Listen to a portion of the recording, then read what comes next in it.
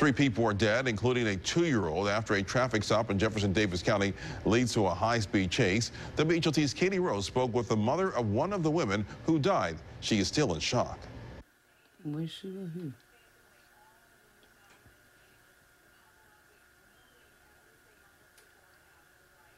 Sherry McGee lost her daughter, Waishanita McGee, Tuesday afternoon. Yeah, we were going to sit down and eat and talk like mother and daughter do.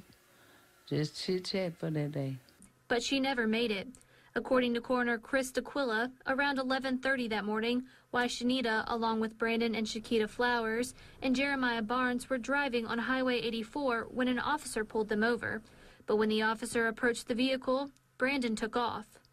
I was like shocked. The chase ended on Lone Star Road when their car went airborne and hit a tree. I know I lost someone I loved very much. I loved her for something that was so foolish.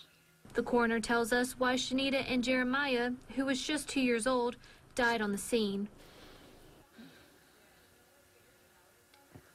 Still trying to swallow it.